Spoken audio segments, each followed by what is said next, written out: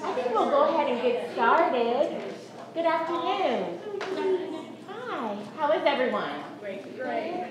My name is Afton Thomas. I am the Associate Director for Programs here at the Center for the Study of Southern Culture.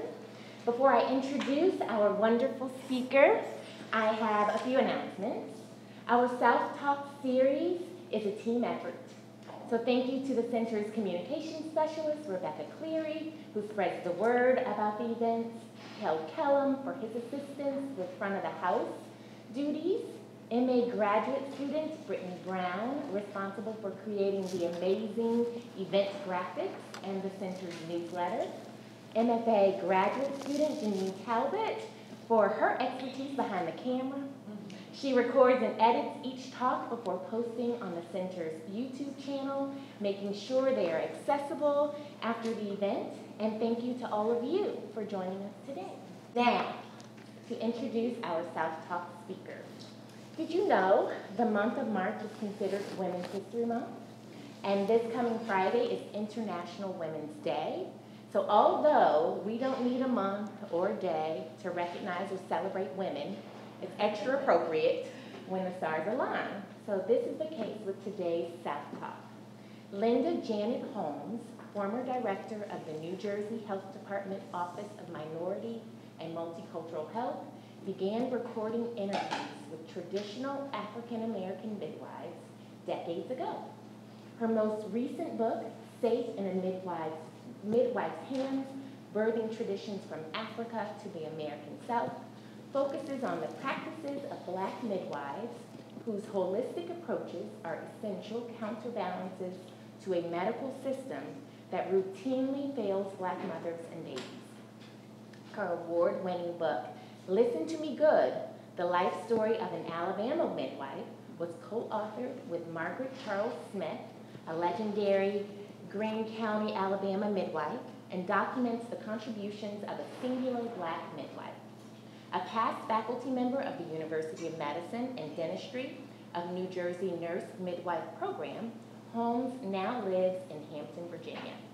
Her previously published books also include A Joyous Revolt, Toni Cade Bambara, writer and activist, and Savoring the Salt, The Legacy of Toni Cade Bambara, co-authored with Cheryl Wall. Please help me welcome Ms. Linda J. Holmes. Thank you. Well, first of all, I need to say good morning. And also, I need to say that this is my first time in Mississippi, first time on campus, and the welcoming has been absolutely wonderful. I'm going to begin with a reading and end with a reading. So let me begin with a reading from the book.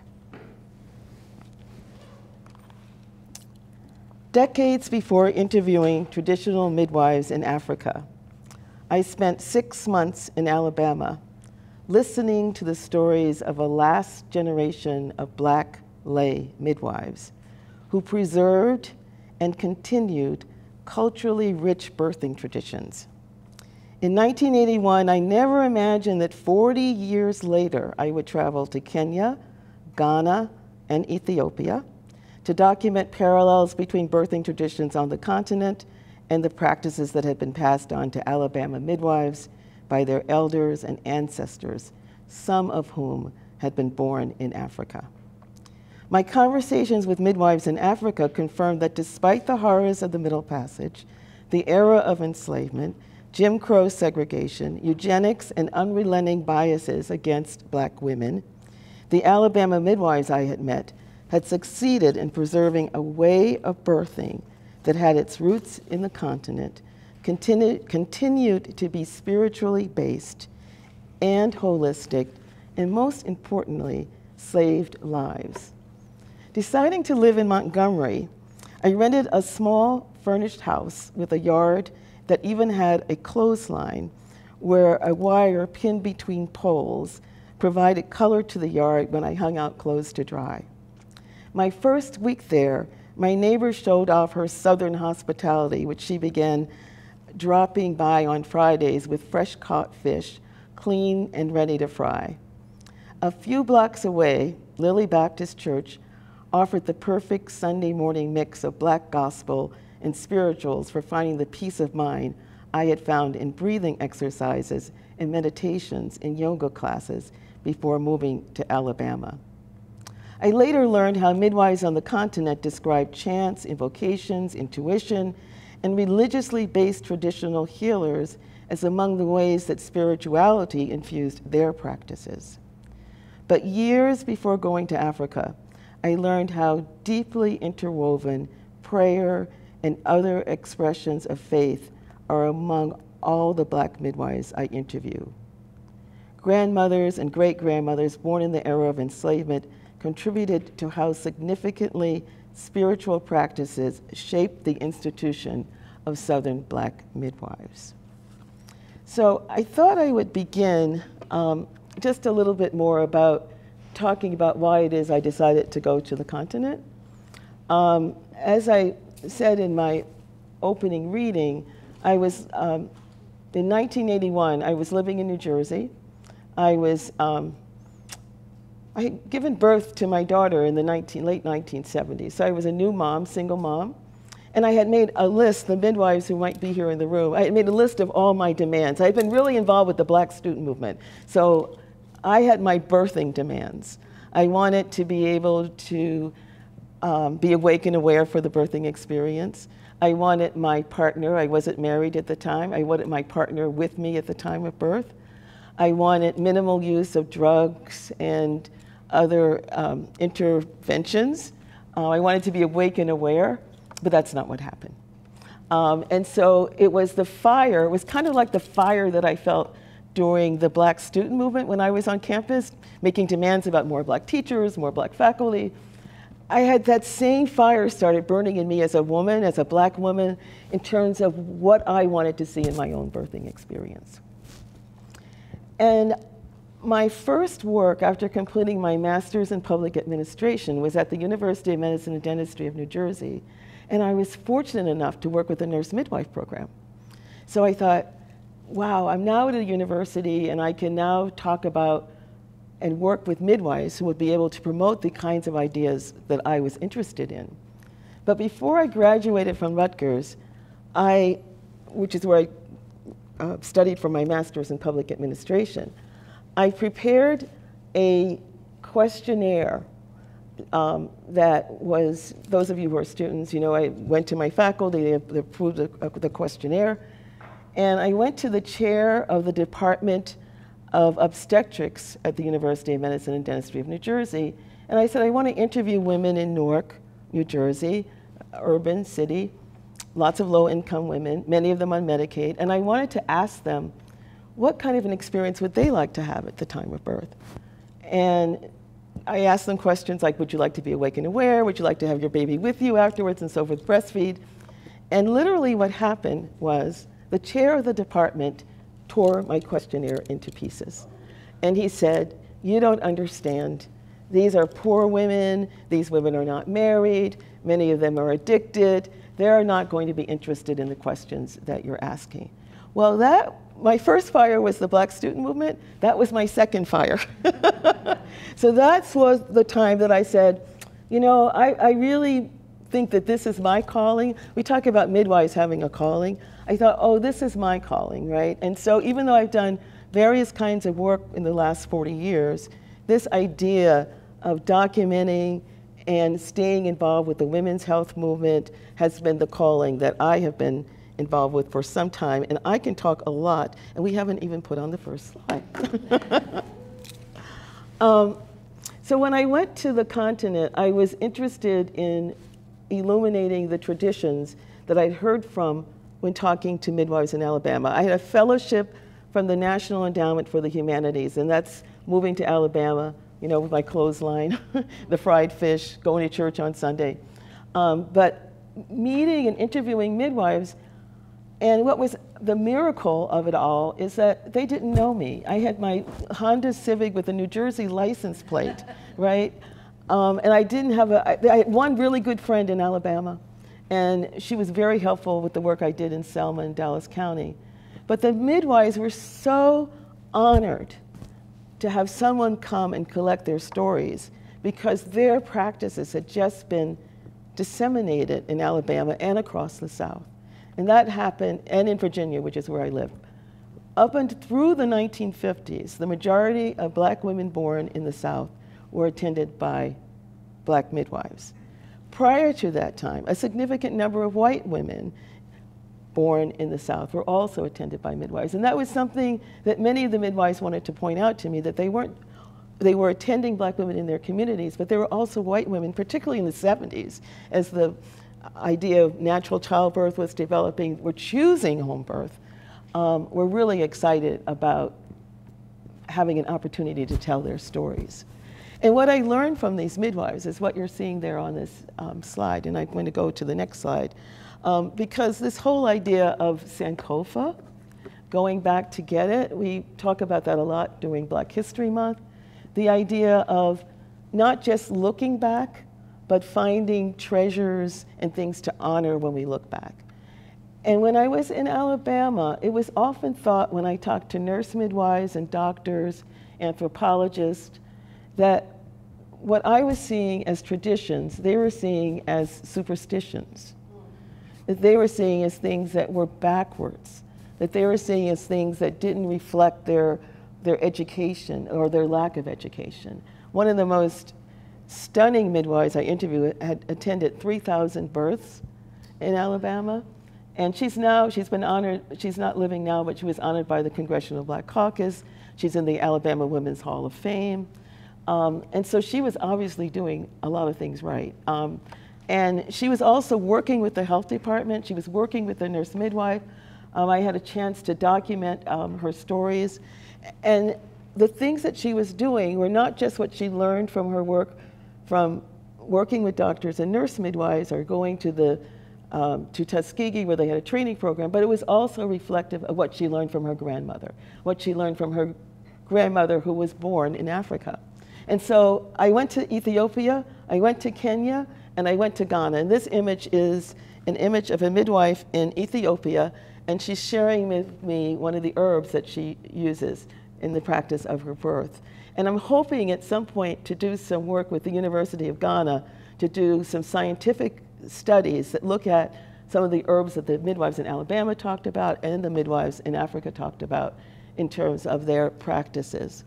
I've already said that about the spiritual connections, which are very powerful and very strong. And it's not just spiritual connections in terms of identifying what religion, what faith, but it has to do also with what is the caregiver doing to calm the mother?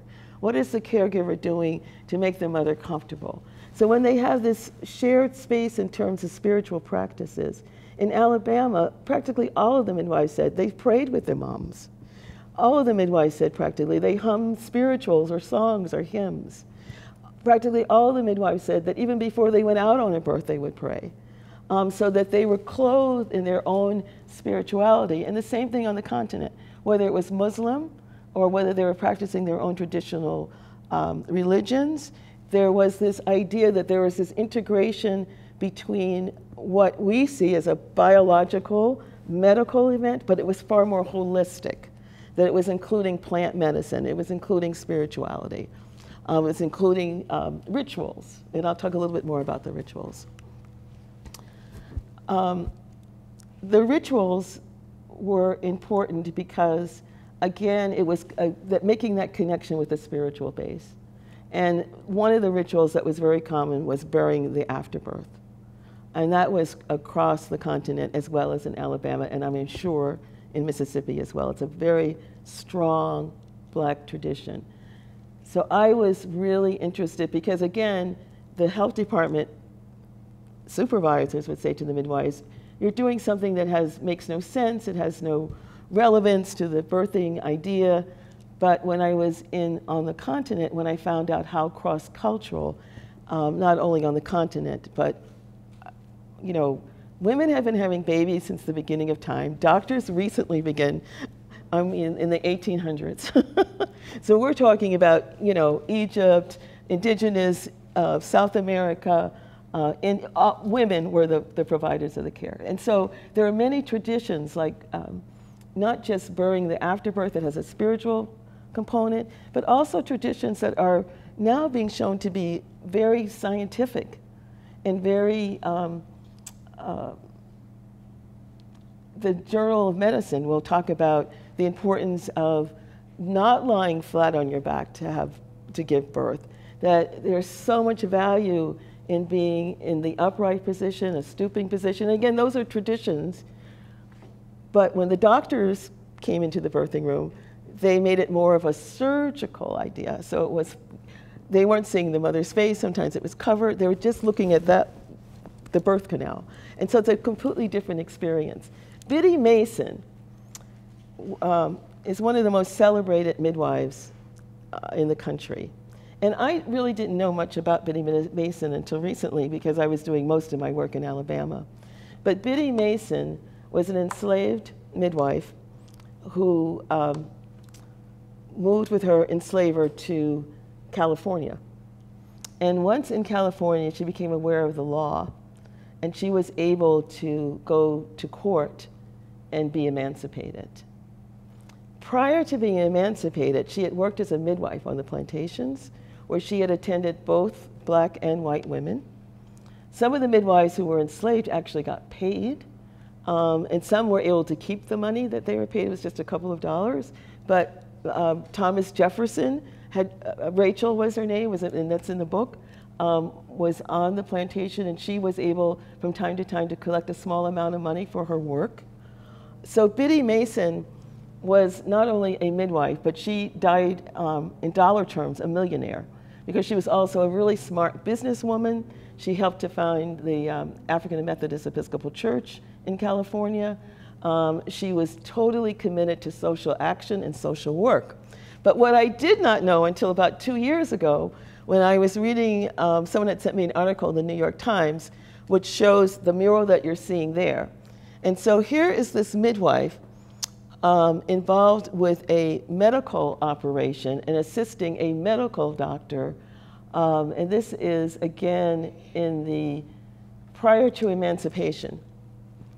And the way that this incredible mural was discovered is that there was a historian who was working at the university in California, architectural historian, and she was watching them take down murals in this what was formerly the medical school teaching, like here, that murals up, paintings up. And she recognized Biddy Mason, and they were in the process of destroying this mural. And so the New York Times, she did everything, she's on a campaign, she's still on a campaign, but the New York Times published this story with this image. And I think it shows also that the midwife, in many instances, and in some instances, was much more than a birthing attendant. I've been pretty clear about how midwives have been honored, respected in all kinds of ways. But what I was surprised to learn when I was doing my work back in 1981 is that some of the midwives were multitasking. There was one midwife who was a midwife and a school teacher at one point. At one point, she was a midwife and a school principal in Alabama. And I said, well, how did you do that? She said, I worked it out with the superintendent because they knew there was nobody else but me, right? And then when she was doing her work and when she tells her story in the book, she also talks about how she helped mothers when doctors would say, oh, this baby doesn't need to be, this is in the later years now, I'm now going into the 50s and the 60s. This mother does not need to be in a hospital. She had delivered triplets. And she had called the doctor and said, I think these babies need observation. So now we're in the era of Jim Crow segregation. And the doctor said no. So she became the caregiver, not only at the time of birth, but she said, on my way to school, I would check on the babies, and on my way back from school. But the other thing that's amazing is about this connection, right, within the community that doesn't happen now with doctors who are not living in the community, who do not have established relationships with the community. These women this teacher, for example, knew the mom before the baby that she delivered was born. They were going to the same church. They were respected because they were also leaders. They might be the director of the choir. So they weren't meeting someone for the first time at the time of delivery. They had this established relationship. And I also talk about in the book that some of the midwives also provided something that we're talking about now for the first time, end-of-life kind of doula care, right? The doulas now are working a lot with supporting women at the time of birth. But again, the midwife that Chester Higgins' aunt talks, his aunt, he talks about her, she was not only a midwife, she would be the one that families would call on to sit with a dying member of the family. So they had this very sense of respect for holistic care. Chester said when his aunt walked into church, everyone stood up. Others have said they would see the midwife sitting on the porch and they would always pause and give, you know, the honoring could just be a wave. Another friend of mine said, who had moved to New Jersey, he said, whenever I went back to Selma, I always went to see the midwife who delivered me, because there was that kind of respect and honor for her. So this is Toni Morrison, and with her hands up in the air, giving praise to her grandmother, who was a midwife. And she said, again, anytime her grandmother walked in the room, the men stood up, because she was more than a midwife. She was the wisdom keeper. She was someone that was deeply honored in the community. These images, I think, are important to pay attention to, because these images come from All My Babies, and it was made in the 1950s in Georgia, Alabama. And George Stoney was the director of the film, and that film has now been preserved by the Library of Congress as a film that should be preserved for all time.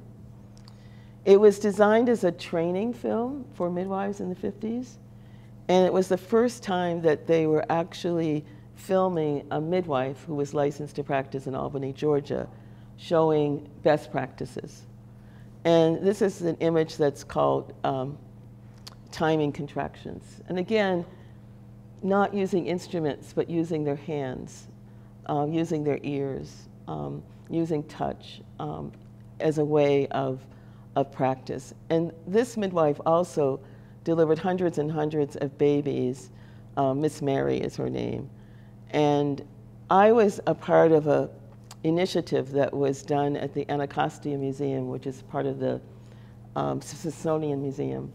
And some of these, and that was maybe in the maybe early 2000. And I collected the images that were in that exhibition. And currently, some of the images from that exhibition are on view at the African American Museum in DC. And there is an exhibition called Enterprising Midwives at the African American Smithsonian Museum. And this is, you know, giving the baby a first bath. I'm not sure if it's right after the birth or later. But when I look at this, I remember when I gave birth, I was petrified about giving the baby the first bath. And my mother didn't really understand it, but my aunt did. So my aunt actually came over and was with me as I gave my daughter Ghana Frisco Tashi Smith her first name Ajua, because we did a naming ceremony for her, and so her first name is Ajua.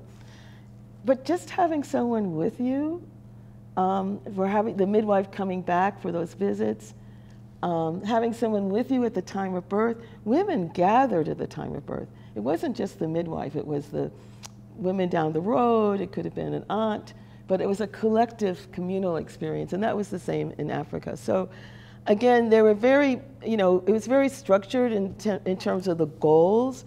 I mean, just wanting to show washing of hands, giving the bath, but it's also showing the love, right, in the image. And this is one of my favorites. Yeah. And we think about midwives in terms of, they're often talked about in terms of their high infant mortality rates. And Margaret Charles Smith, I know, had maybe 2 or 3 stillborns. But again, she's working with a high-risk population by our definitions now.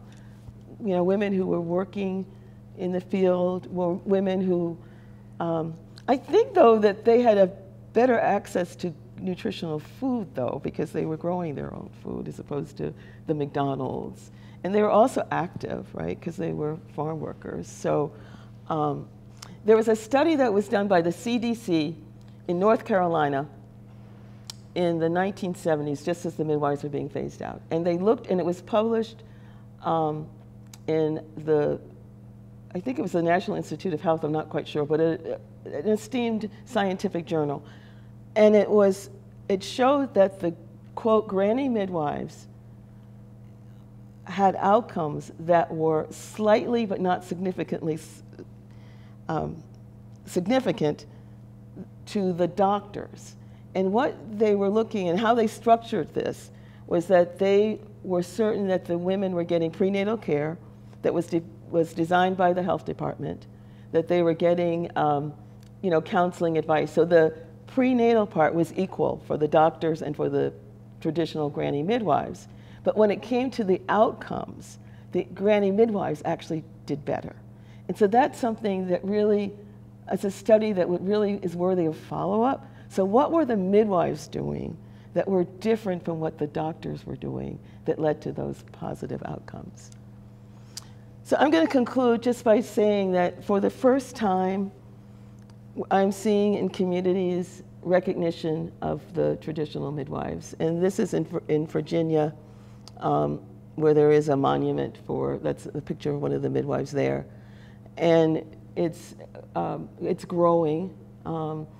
Margaret Charles Smith, as I said, is in the Women's History Museum in Alabama. There's a campaign for a stamp for a midwife. And I think that there's the truth about it's being known that whenever you go into the Black community for a certain age group and you say, how did you get born? And they would say, a midwife. So there's just millions, millions of folks who came into the world through the hands of a midwife. And I'm going to conclude with a reading, but I just want to mention the birthing justice movement. Because the birthing justice movement, did I see someone with a t-shirt on with birthing justice on it? Maybe she's no longer here. Birthing equity is a strong, strong, strong, strong campaign that's going on now, because when we look at the infant mortality rates and the disparities of Black mothers, Black babies being 2 to 3 times more likely to die in the course of childbirth. And now that is, at one point they thought, well, if we get everybody in the hospital and we wipe out the granny midwives, then we're going to see equity. And that, of course, has not been the case. And when I was at the health department, the thought was, it's because the women are poor or they don't have a good education. But these two ladies, Serena and Beyonce, really turned that upside down. Because here were women who had access to the best hospitals, the best doctors, and were still feeling that they weren't being listened to as midwives. And I'm going to conclude with just reading one more passage from the book. Because and this is my personal tribute to this particular midwife, Rosie Aaron Smith, and how it affected me personally. Midwives taught me how to listen, just like they listen to know when time comes for folk to get born. Midwives also taught me how to talk to God. All kinds of trouble can rise up when bringing life into the world in a one-room, unlit cabin with no heat, as Alabama midwives told me. That's when midwives said they be talking to God just like they be talking to any other man. In 1981, when my work interviewing midwives began in Alabama, I spent more time with Rosie Aaron Smith on the porch of her home than I did with any of the other 50 midwives whose stories I recorded in Alabama. Whenever I needed to sit with Miss Rosie, I knew the 85-year-old retired midwife would be sitting outdoors like midwives used to do when waiting for someone to come to take them out to care for the mother, or wait on the mother, as Miss Rosie would say. I never called to let Miss Rosie know I was coming, but she was always there. Because Rosie lived alone in her 3-room house, built just across from her daughter's trailer, which seemed to be permanently parked in the yard, I could go straight to talking to Miss Rosie without having to greet or chat with others. When Rosie spoke, her words floated into the Alabama heat and released a soft breeze that felt like a seductive goddess in the woods cooling the air. On Rosie's porch, which connected a front porch, a back porch, and a side porch, She would look out toward her garden and say things like, "Don't need no fertilizer to grow this corn, just hum." I learned from Rosie that hums also carried the pain and sorrow that marked enslavement, Jim Crow, and struggle like in the 60s when black men and women sat on their front porches with guns to protect their families. And through all those times, midwives like Rosie Smith helped black babies to get born. While sitting on her porch saying goodbye, Miss Rosie let me know that I would see her again and that the work I was doing would continue. On my last visit with Miss Rosie, after interviewing midwives in 1981, Miss Rosie was wearing the everyday cotton polka-dotted brown dress adorned with buttons that I always saw her wearing. Her clothes, her porch, the house that she helped her sons to build looked worn, but the strength of her spirit guided me in the writing of this book. This book celebrates Rosie Aaron Smith and all the midwives who've been kind enough to share their stories with me. And I thank you for being kind enough to listen to me tell these stories.